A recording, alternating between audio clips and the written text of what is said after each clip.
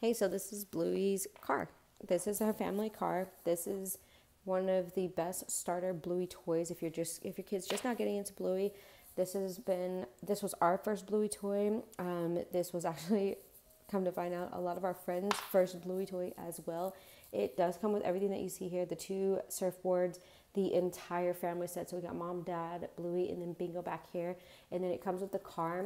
To open the car, none of the doors are functional, but to open the car, you'll just need to open the roof over here.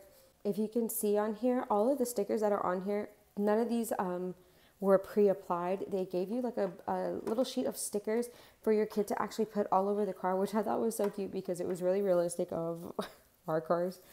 It's got pencils, drawings, Bluey's favorite toy over here. There's like a PB&J sandwich down there. There's bananas. There's pretty much everything in the back of this car. You can put them wherever. My kid thought it would be cute to put them all in the back of the car. So to put the characters in here, I'm going to help you, give you a pro tip, because my kid gets so frustrated trying to put everyone in here.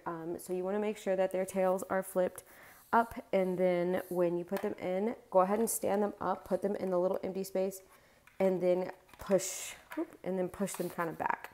Stand them up, and then push their butt back into where that little hole where their tail would be. So once you've got everyone in, of course, dad is driving. You can go ahead and close this. You'll just need to bring it forward a little bit and it all snaps closed.